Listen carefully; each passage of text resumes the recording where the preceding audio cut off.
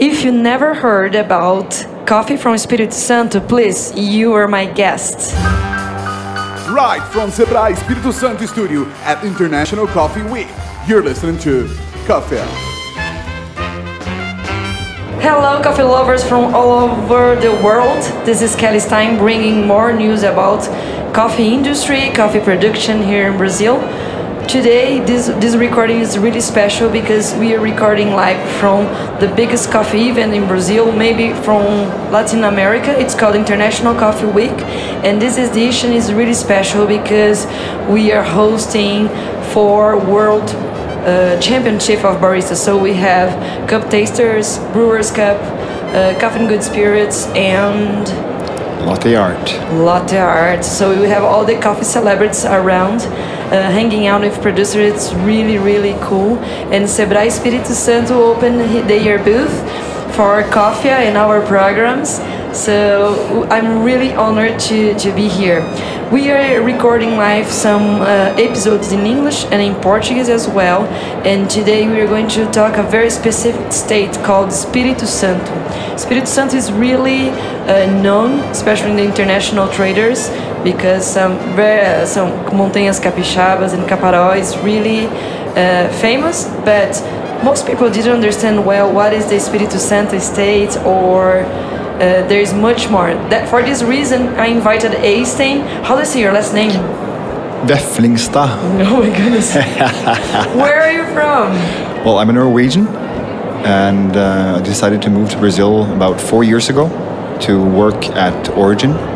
It's really, really cool. It's an honor to have you here. It was always my intention to give the invitation, but this guy never stops. He's always on the road. Truth be told, I've been waiting for a while, listening to the podcast. I'm so happy. So, first, let's introduce the audience. Who is Eystein? So, how long do you work with coffee? Well, I started my first job in coffee back in '98. But I don't really count that date as the real date because it was only a part-time job. But by the time, I think it was in February in 99 that I started working with coffee full-time. Did you start as a barista? Yes, like most people, you started as a barista and you gain knowledge and experience and you move on. Of course, you never stop being a barista because it's wonderful. In Norway, you were working where? A few companies. The first one where I did my part-time work and got my introduction into coffee doesn't exist anymore. It was kind of a special store, meant to be like a bit of spice in a normal shopping environment. We did coffee, tea, we did products for making beer and wine and home, spices, all kinds of stuff, but everything related to aroma and flavor. Cool. Yeah, it's funny because when you're thinking about international community listening about Brazil, they're not listening all the times good news, right? Not always. So some people, especially during crisis here in Brazil, Brazilian people say, what you're doing here, right? I get that question all the time. And the answer is really simple. I'm here because it's absolutely amazing. Oh my goodness.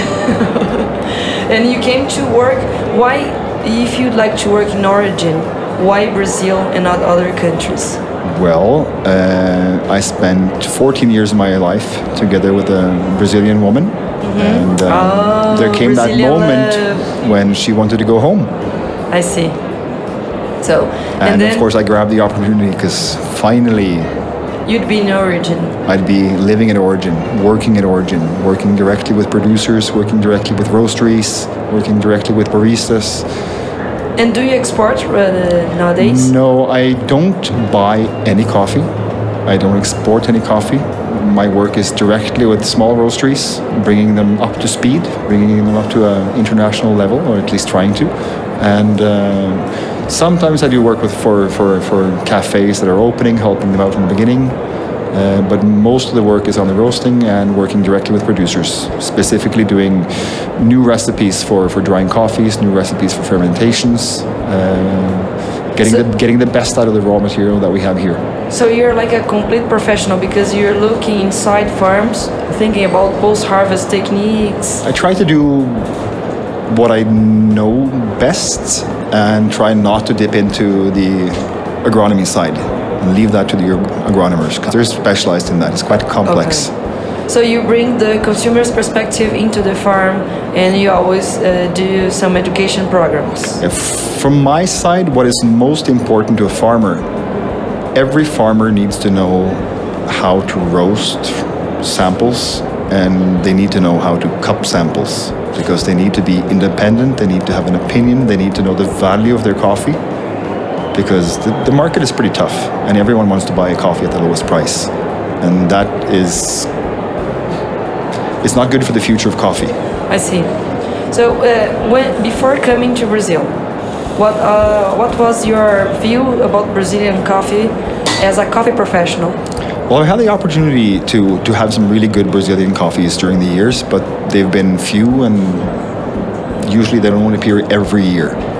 Brazilian coffee is very focused on production, getting the production up as much as possible, and not too focused on quality. You see a lot of really good roasteries around the world that they don't buy Brazilian coffee because it's not up to specification. It's not clean enough, it's not interesting enough.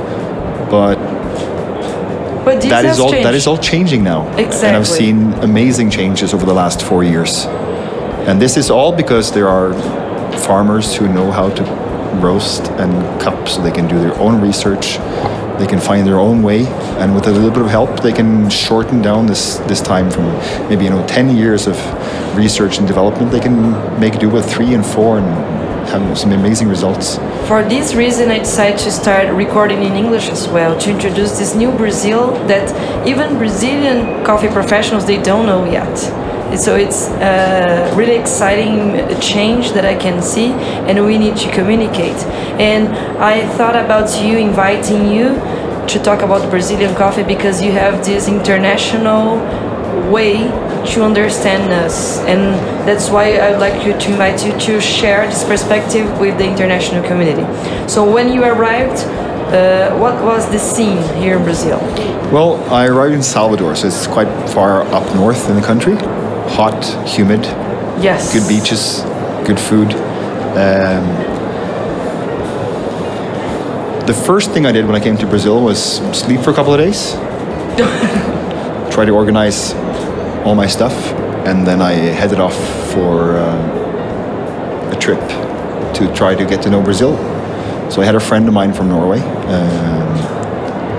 that invited me to go visit Minas. So we're in Minas Gerais right now. So she invited me to go see, but luckily enough, I ended up right on the divide between Espírito Santo and Minas. So I got a little bit of both. Oh, so it was your first coffee trip in here? My first coffee trip in Brazil went straight to Alto Caparaó, right on the border with Espírito Santo. So, and this is where I've been hanging out ever since. I see. Just for those who doesn't know, Minas Gerais state today, if Brazil is the biggest coffee producer in the world, Minas Gerais is responsible for produce 60% of a Brazilian coffee. So is it that high now? Yes. So if Minas Gerais state was a country, it would be the biggest producer in the world. No, it's kind of fun. There are storehouses of coffees here in Brazil. Just one storehouse from one company that have more coffee stored in them than entire countries produce. So it's big. It's really big, and we have all sorts of coffee. We have commodity, specialty, micro lots. It's really interesting. And where Eystein arrived in his first coffee origin, like state, would be in the, how can I say, it was among Minas Gerais and Espírito Santo. It's really nice. Right on the border. Mountainous region, very cold at night. The climate is very favorable for coffee. And, well, this mountain goes almost up to 3,000 meters. So the climate is very special. And since the mountain is a huge national park, so it's well taken care of, it's nice and clean, the air is good, the soil is good. Very favorable. It's like heaven. Very favorable for coffees. Our climate is changing a bit, so we're seeing new opportunities in these areas where coffee would not grow before. It's now growing and giving really nice coffees. I see. But just 10 years ago, coffee would not grow at this altitude. and now it does. In Caparaó region, it takes this border, right? So it takes both states of Espírito Santo and Minas Gerais. Yes, and you have very different climates on the different sides of the mountain. One side is more dry, one side is more wet. Down the south part, it has a good mix of the two. So you can see the profiles of the coffee changes a lot with the climate. One of the things that we see is that when you have much more rainfall, much more humidity in general, the coffees tend to get a lot more acidity, they become a lot more interesting. And in this first trip that you arrived in Brazil, Salvador, you organized your stuff, and then you came to this very special corner of coffee. What were your impressions when you arrived as a coffee professional? No, I landed in Vitória on the coast, hopped on a bus. After about 3 hours on the bus, coffee started appearing. And I spent another 2 hours seeing almost nothing but coffee trees. I was in heaven. Yes. It was absolutely amazing. So I passed by the famous producing region of Pedra Azul, and then passing on to Venda Nova do Imigrante. Climate, soil, fantastic for coffee. Then we're still in Espírito Santo. A bit further on, you get into Minas, even more focused on coffee production. Anywhere you look, there's coffee. You hardly see a cow. There's a lot of mountains. There's a lot of meat production in the state, in Espírito Santo, also in Minas. But when you get into this mountainous region, it's almost all coffee. The entire economy is focused on coffee. Coffee is like changing lives of producers over there, right? Absolutely, because in Brazil, contrary to what most people outside of Brazil think they know, almost every single producer of coffee is a very small producer. Yes, there are lots of big farms, but almost all coffee production is made by small producers, families working together. Thanks for mentioning that, because I recorded already an episode called What You Should Know About Brazilian Coffee. It's really interesting. Please, guys, when you finish this conversation, go to the others, because I take all the cliches and paradox and I will start clarifying. My guest was Carlos Brando, so it's really interesting. Another thing that I like to talk is people believe that Brazil has only very rich coffee producers, but this is our fault. Yes, our fault. As a Brazilian, because a lot of them live like I do. You know what do I do when it rains? What? If I'm going to go to sleep and it rains, I have to take a... How do you call that in English? It's been too many years without speaking English. Like a baking pan, aluminum pan for baking a cake. I take that with me to bed, so that when it rains, my roof is leaky. I see. And then I put a small cloth in this thing so it doesn't go... because then I'll never sleep. So this way I don't get wet, the bed doesn't get wet, and I get to sleep. Exactly. And a lot of people live like this. It's hard to be a producer. There's not a lot of money in it. Everything has to work for it to pay off.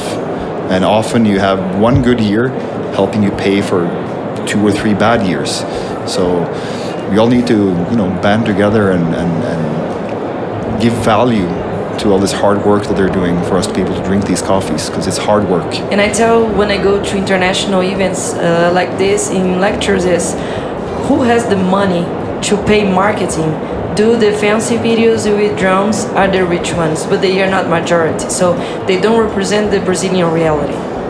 So when you arrived here in Caparaó region, you saw lots of coffee trees and said, oh my goodness, I can work with coffee in this place, right? Absolutely. And also I think it's the most beautiful place I've ever seen in my life. And by now I know all the back roads and I know where everyone lives, and it's just, the region is just amazing. And coffee-wise, thinking about it, the Espírito Santo state, it's the state which produces lots of Conilon. Yes, it's a very interesting state because you have, first of all, you have Arabica coffee, but you also have lots of Robusta coffee. The Robusta production is huge. It's very well known. It's very well known for producing huge quantities at a fairly stable quality level. But what we're seeing these days is that we've seen a huge change in the production of Arabica coffee. The quality has gone up sky high. It's much, much better than it used to be. And we're also seeing the same thing happening with Robusta now. It's been 3 years now since I did my first consultancy for a Robusta farmer. And it was, of course, like always, based on roasting, and cupping to be able to get the results you need to do your own research and be able to produce that coffee that the market is just screaming for, but it doesn't exist. And they just gained best Robusta coffee here in Brazil. And it's awesome. I'm so happy. I'm glad you mentioned this, because when we Brazilians, we are talking about this, so international people would say, oh, come on, they just want to sell the coffee. But you're an international buyer and you can see that the change in quality is coming. It's just absolutely unbelievable what they've been able to do with Robusta. Robusta will always be slightly less sweet than a really sweet, beautiful Arabica coffee because it just naturally has less sugars. It is different. It has. It's like cherries. We have all sort of cherries, right? There's more of a difference. If I get this wrong, please excuse me. But there's more of a difference between Robusta and Arabica than there is between a fly and a human. One has 22 chromosomes, the other one has 44. Exactly. It's very, very, very different. And it's a very curious fact about this estate, Espírito Santo. They produce lots of Robusta and Conilon, especially Conilon. And there was a huge drought that hit this estate, I don't know, 2 years ago. It's been a bit more than that because they've hardly seen a drop of rain for about 5 years. It's very difficult. I know, but there was a huge crisis, especially with the prices. So all the industry needed even bad quality Conilon or Robusta, and they didn't have it because they didn't have rain. So it was the first time that I saw Conilon be higher price than Arabica. Yes. This was really weird, but at the same time cool. It was. And, I mean, the last time I was there was right at the end of the harvest. It's been a little while now because I've been busy with other projects, and they've been doing it so well on their own that I haven't had to go back and help them. So okay. that's the best possible outcome, because that means I can focus on other people who also need to get better. Exactly. I don't like going back to the same producer time and time again. The idea is to prepare them to do all their own work so that they can be free. Exactly. Free of people putting price on their coffee, free from people telling them what their coffee is worth, that it's not good. It's really interesting. And then right after this curious fact, Conilon producers, they start to organize themselves, and now they are working to launch their origin. Yes. And I would like to know your opinion about that, and how do you think we will find buyers for this high quality Conilon? Absolutely. The coffee will be expensive because it's expensive to produce, just like any other coffee that gets really, really good. Sometimes you get lucky, but usually it's a question of skill. And applying complicated processes to the drying, the fermentation. Most of the work has to be done manually, so it takes time, it's expensive. You can't really get around it. To get a really, really high quality coffee, it needs to be hand sorted, hand picked, one by one. Then it has to be resorted and resorted. And a lot of these small farms, at the end, after milling the coffee, they don't have any machine to help them get this coffee up to the level it needs to be. So it's actually at the very end, before it's bagged and ready to be shipped off, you actually have to hand pick the whole lot, bean by bean. So this is one of the reasons why coffee gets really expensive sometimes, but it's also the reason why the coffee becomes so incredibly good. Yes, yes. This is not an episode about Conilon. If you're curious to learn more about, I also recorded another episode with Silvio Leite in English called Specialty Conilon and Robusta, showing that this exists, so I invite you guys to listen to that. And let's talk about the other very specific place called Montanhas do Espírito Santo Mountains. Have you ever been there? How do you describe the region? Well, first of all, it's exceptionally beautiful. The roads are decent, so you can get around quite easily. Of course, there's lots of dirt roads. You have to kind of hit the dirt roads to not lose too much time. Make some shortcuts. It doesn't always work out. Sometimes you just, I don't know, I've had water, half my car submerged in water several times trying to get to where I need to go. But it's normal. Come on, you're going to farms. I'm from a cold place. I'm used to snow. I'm used to ice. That's true. But there is nothing worse on this planet for driving than 15 centimeters of really wet mud. True. It's impossible. And slippery. Yes. Yeah. And what about the coffees over there? Most of those producers are small. How many hectares in average? I really wouldn't know, because that's not the most common measure.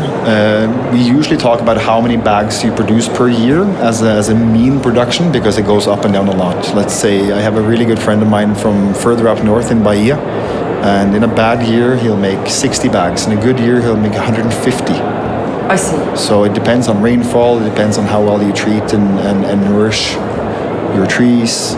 Lots of factors. Rain at the right time.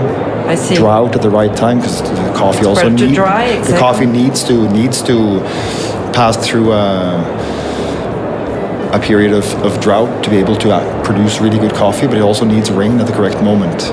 Yes.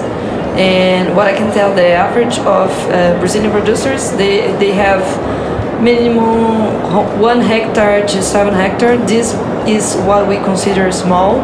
Mm-hmm. And it's pretty different when we compare to the Ethiopian reality, because in Ethiopia they are counting the trees, not hectares, right?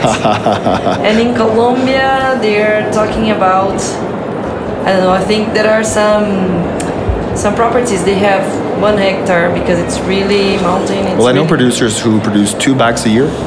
True. Do we have this in Brazil? Yes, absolutely. You see, guys, Brazil is huge and it can hold and engage all sort of profiles.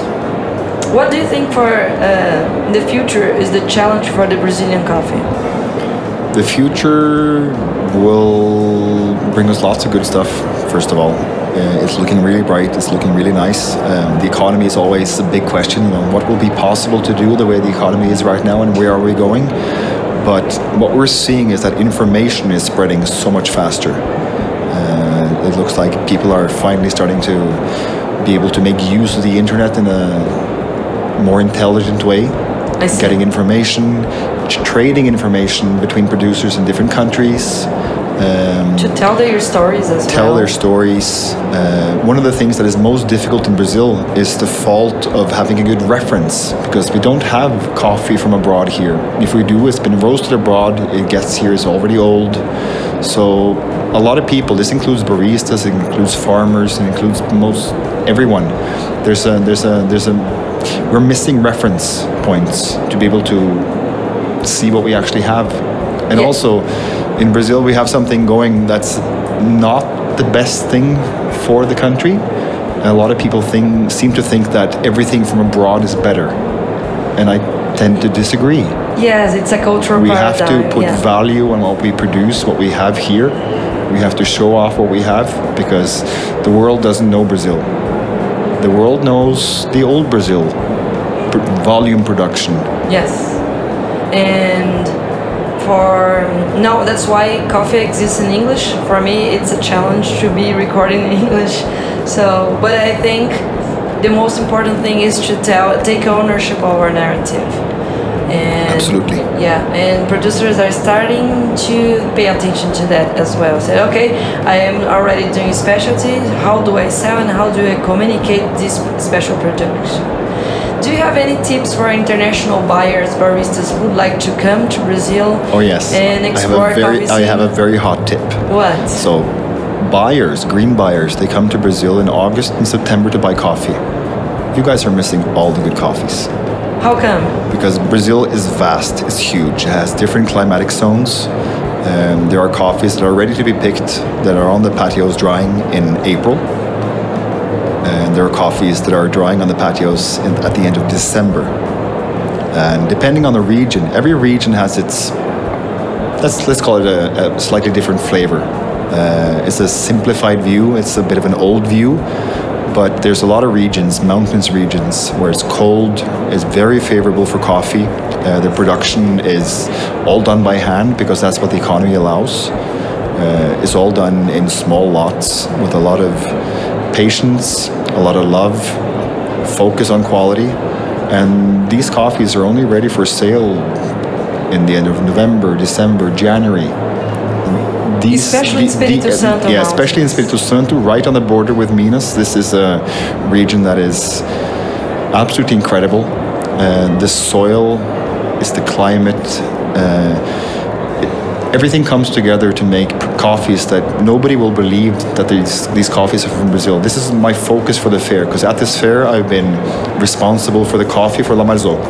Okay. So I spent about 3 weeks working with the best producers I know from Espírito Santo and right across the border into Minas. But my focus has been Espírito Santo because they're very interesting, they're very good, they're very juicy. They're very a different. lot of acidity. You know, the coffees that I've been serving, both as espresso and as drip coffee with La Marzocco here during the fair, you know, everyone keeps asking me, so is this in Ethiopia? Is this a Kenya? It's like, no, it's a Brazil. Like, are you serious? Yes. Just give me a second, I'll call the producer. We can talk. And having the producers hanging around at the stand to help them sell their coffees, show off what they have. It's like, sorry, this one is already gone now, but we can make the same one for you next year, because I've actually seen flavor profiles that they managed to copy almost 100% from one year to the other.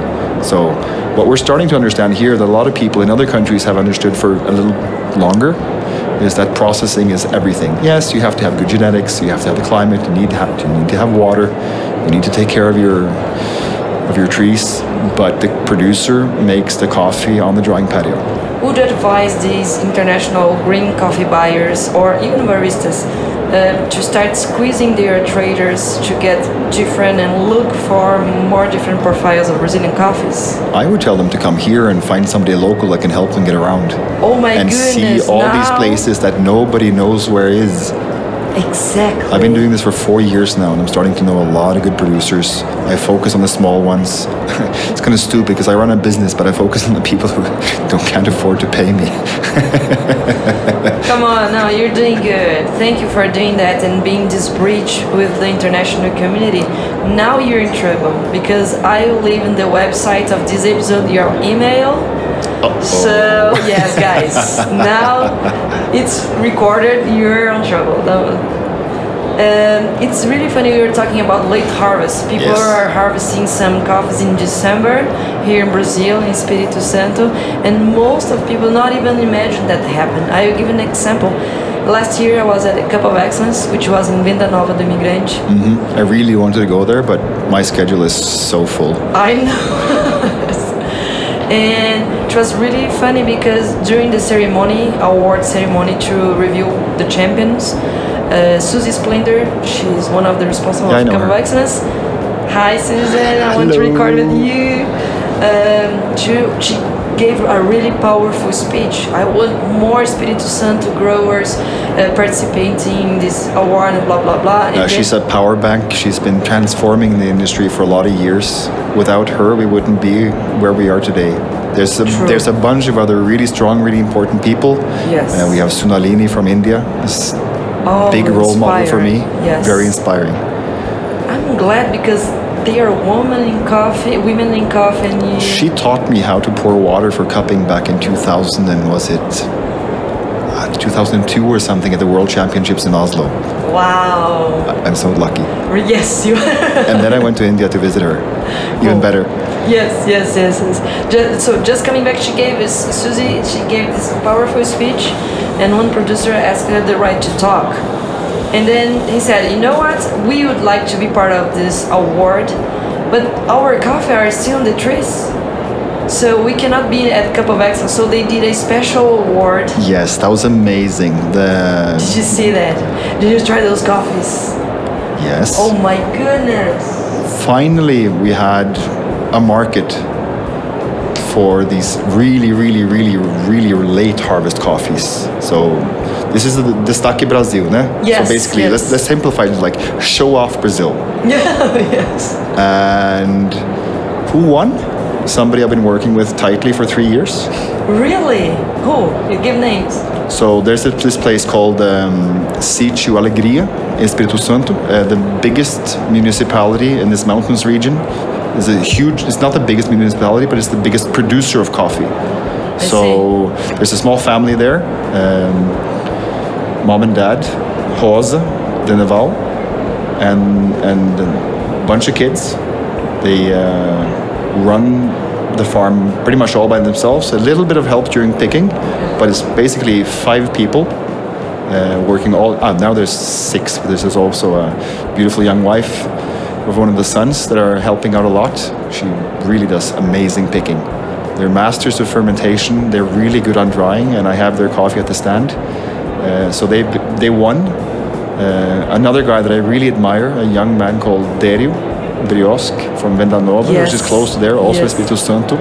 He got the coffee that got the highest score, but this contest was based on this money the coffee was bringing in. So one was actually slightly better, but maybe the other coffee was slightly more interesting. So it's not all about points. There's also personality involved. Exactly, yes, personality. It was completely different. And this is one of the biggest problems that Brazil has, personality of the coffee. Because if you look at the coffee production in Brazil in general, it's all based on a very small number of varietals. There's Catuai, there's Mundo Novo, Bourbon. There's some Bourbon, but not too much. And if you look at the general production, that's pretty much all of it. So this is one of the reasons why for so many years Brazil coffee has been tasting like Brazil coffee. It's been almost difficult, seeing what's different from region to region. Thank you for saying that, yes. And this kind, when a producer stood up and said, we have very late harvest, so we cannot be in this award.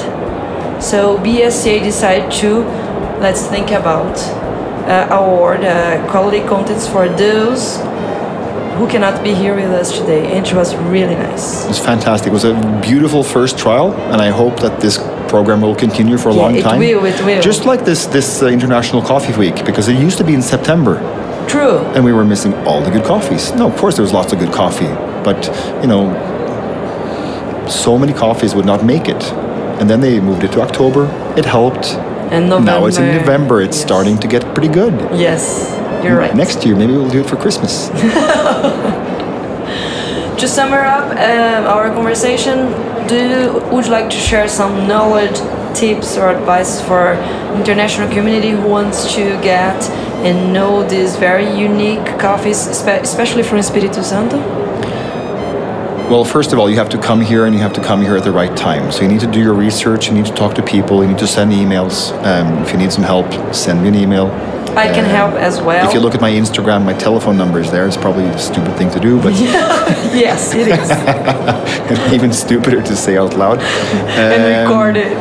Because what we need is progress. What we need is to move forward. What we need is to share information. And grow together. This will only be possible if we work together. It has to be open, it has to be done with respect.